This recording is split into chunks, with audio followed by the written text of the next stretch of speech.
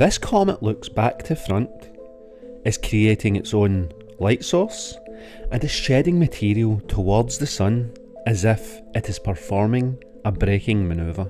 What is this interstellar object? 3I Atlas. Several images show a sunward spike of this object's material, known to astronomers as an anti-tail, and some astronomers have said that this is because the planet Earth has crossed the comet's orbital plane, and as a result, material is shedding outwards towards the sun. Normally, a comet's plasma tail would point away from the sun, and this is due to solar radiation and the solar wind. But what do we know about 3I Atlas? It's the third confirmed interstellar visitor after 1I Oumuamua and 2I Borisov. 3I Atlas is on a clean hyperbolic path through the inner solar system, and this confirms its interstellar origins. Current trajectory solutions put perihelion near October the 30th of this year at 1.4 astronomical units, and it is no threat to planet Earth.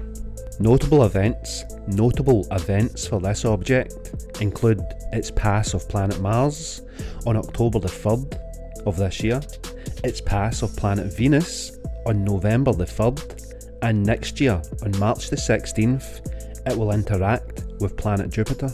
And it's during this interaction that astronomers hope to get a better view of this interstellar object via the Juno spacecraft. Astronomers are hoping to repurpose the Juno spacecraft in time for this event. The back to front look, the material pointing towards the sun, this could imply thrust. However, astronomers have said that this is an anti-tail. They say this is a sheet of large matter trapped near the comet's orbital plane that can appear sunward when Earth crosses that plane. And meanwhile, the true ion tail may still point away from the sun. Avi Loeb has floated speculative possibilities that include antimatter fragments, a supernova remnant, and even an alien probe, and has argued for opportunistic spacecraft observations, for example, the Juno spacecraft at Jupiter. These ideas are testable, but they remain unconfirmed and outside the current mainstream reading.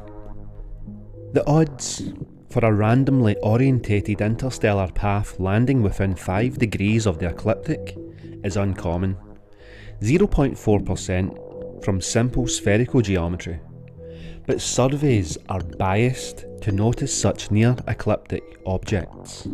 On the current evidence, this interstellar object, 3I Atlas, looks like a well-designed machine, and one that's scientifically priceless, precisely because it isn't from here.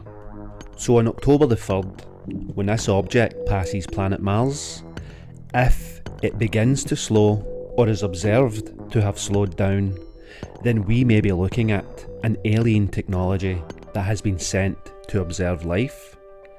But what do you guys think about this? Comments below, and as always, thank you for watching.